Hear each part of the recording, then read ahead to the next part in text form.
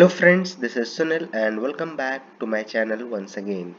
In this video, I am going to discuss a very important SQL scenario based interview question that is popularly known as user purchase platform problem. So we'll start with problem statement. The spending table mentioned over here keeps the logs of the spendings history of users that make purchases from an online shopping website which has a desktop and a mobile application. It says that there is an online shopping website. You can consider it to be a Flipkart or Amazon, which has a desktop and a mobile application for making purchase. So this table, the spending table, keeps tracks of user ID and the spend date and which platform they have used, whether they have used mobile or a desktop platform to make purchase, and the total amount they have spent. Now what is telling, write an SQL query to find the total number of users and the total amount spent using mobile only, desktop only, and both mobile and desktop together for each date. So what it is expecting, it is expecting that we should write SQL query to find total number of users and the total amount spent using mobile only platform, desktop only platform, and both mobile and desktop platform. So if let's consider 1st July 2019 as spend date. If you see, there are total 4 entries for 1st July 2019, row number 1, 2, 3 and 5. So if you see the user ID 1, it is in the row number 1 and 2, it has made he has made purchase from both the application, that is mobile and desktop. So that's why this record is present in the output with the platform as both, and total amount is 200 and total user is 1 for this which date, 1st July 2019. Similarly, if you see the user ID 2, for the same spend date, he has made purchase through mobile platform and the amount is 100. And similarly for the same spend date, 1st July, user ID 3 has made a purchase of 100 amount using desktop. So you can see both platform mobile and desktop is available over here. Similarly, for 2nd July 2019, if you see in the spending table, we have only 2 entry, that is 4 and 6 row. So one user has made through only mobile platform. That's why you can see over here mobile as a platform, and total amount is 100 and total user is 1. If you see the row number 6, there is another user called user ID 3. He has made purchase through platform desktop only, and total amount is 100. So you can see over here for 2nd July 2019, platform is desktop and total amount spent is 100 and total user is 1. So there is no record for any user which has used both the platform mobile and desktop for date to 2nd July 2019. That's why the platform both has total amount as 0 and total user as 0. So this is what is expected in the output table. Let's see how we can do this in SQL Server. I am going to solve this problem by using common table expression. But before proceeding to the solution, let's see our input table once again.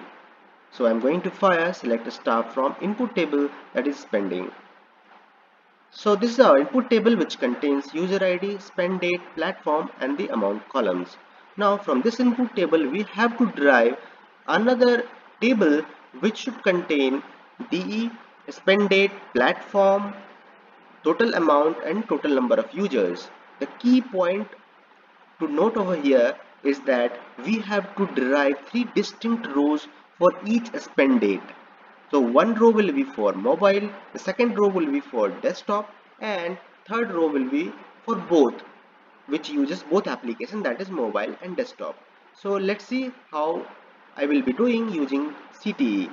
So let me start with keyword with CTE underscore A as, and I'm going to open the bracket and I'm going to close it, and inside this first I'm going to write the logic for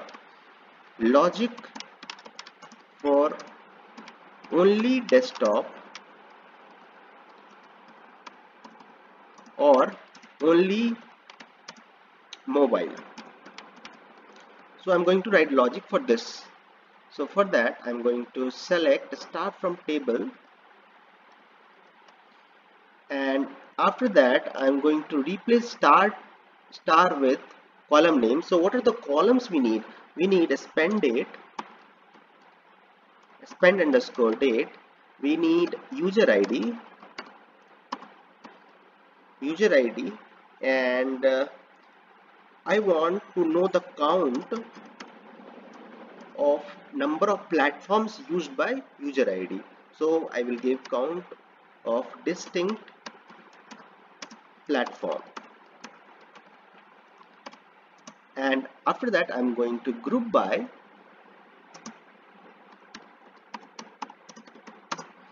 these two columns, that is spend date and user ID. And let me run this subquery.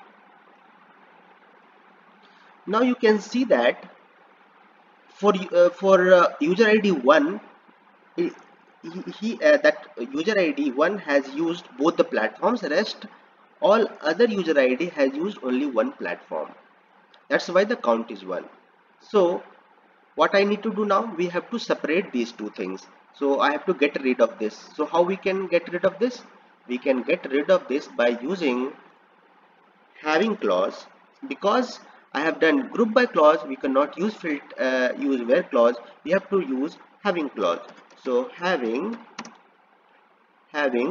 count of distinct platform,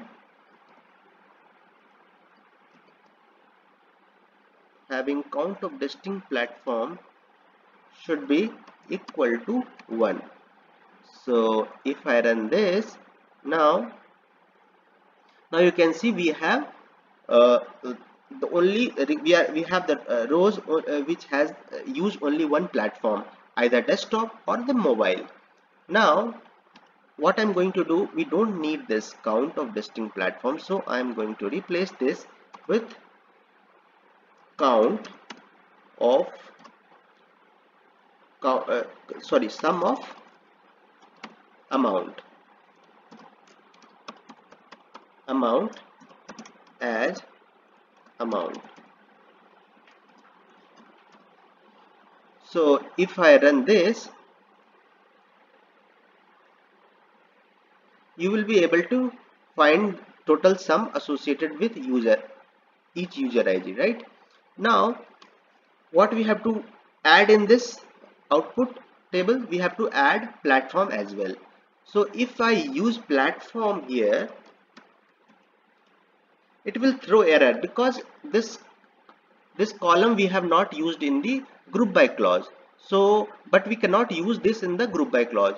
So how to get this done? So what we can do, we can use either min function or max function over here, because that is the aggregate function. So if you use any aggregate function in the select clause, that column need not to be present in the group by. So since we have only one platform is present, we can use either min or max. I will use min. So if I'll use this, and if I run, now you can see we have the platform populated as well. So we'll give alias as platform. Now we have logics ready for the user who has purchased only desktop or only mobile. Now I have to write logic for the user ID who has purchased both. So we can give as both. Now I will be doing a union all, and then I will be just copying this part and I will be pasting over here, and simply I am going to change 1 equal to 2, and I am going to change the platform to both. So here I am going to make change as both. Now if I run this subquery, you will get the rows for the user who use both the platform for making purchases. Now if I run both this logic together, let's see what output we are getting. Now you see that for spend date equal to 1st July 2019, we have 3 distinct rows. One for mobile, second for desktop, and last for both. But in case of 2nd July, we have only 2 rows, that is one for mobile and the second for desktop. We do not have the both platform, as there were no user on that particular day who used both the application. But the output table says that even if there is no user, you have to display both platform and the corresponding amount should be 0. So how we can do that? We can do that by using a simple trick over here. So let me write over here union all, and then I'm going to write select distinct of spend date, and we'll use null as user ID, and both has platform, and 0 as amount from spending table. So let me run this. Now you should see that for each spend date, now we have both as platform and the amount is 0. Now let me run all the 3 logics together.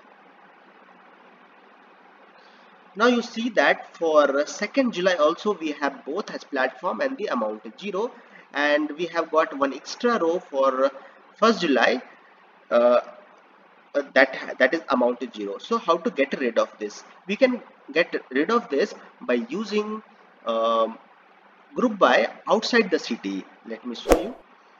I will be doing group by on spend date and platform. So let me select what are columns we need. We need a spend date, we need do we need user ID in the output? No, we don't need user ID.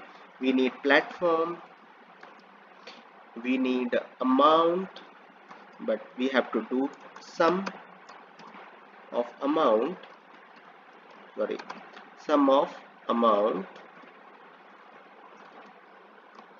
as total amount, and we need total user also. So count of distinct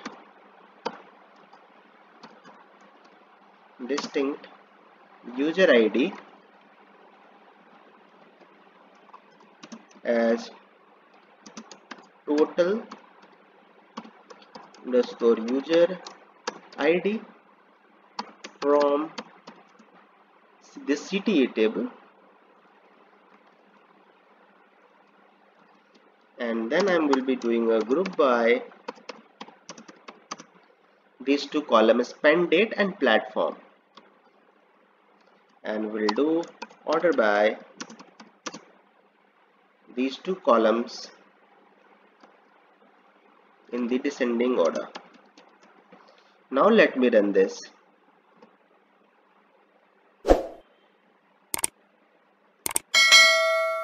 Here you go, you have got the desired result. Now you can see for each spend date we have 3 distinct rows, and we have the total amount and we have total user ID. Similarly for 2nd July also we have all the 3 platforms. We have the addition, this was the row which was creating problem. Now we have got this row where platform equal to both as populated, and total amount is 0 and total user ID is 0.